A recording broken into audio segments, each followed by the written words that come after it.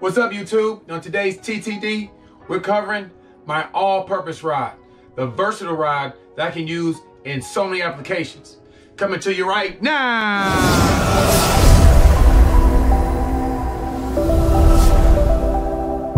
What's up, YouTube? Thanks for tuning in to today's TTD.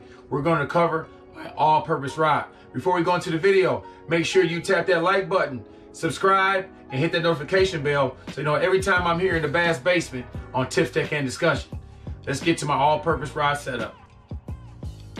All right, folks, here it is right here. This is my most versatile rod, my all-purpose rod, if you will.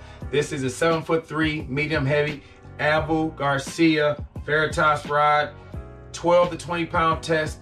Line can go on this rod with 1/4 to an ounce in weight for your bait. So I do a lot of work with this rod right here. You see I have it paired up right now with a Texas rig, but I also do my Carolina rigs with this rod. If I want big long casts with a Swimbait, I'm flipping, I'm pitching, I do it with this rod.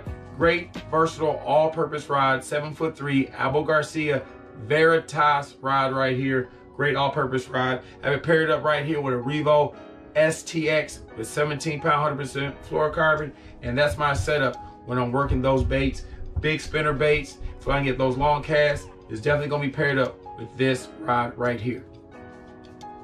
But there you have it, folks. That's today's TTD covering my all-purpose rod. I'll drop a link in the description below so you can check that out at Tackle Warehouse. Now, don't forget to hit that like button. It helps the channel grow. Also, don't forget to tap the notification bell so you know every time I'm here in the Bass Basement on Tips, Tech, and Discussion. And I'll see you next time. Peace.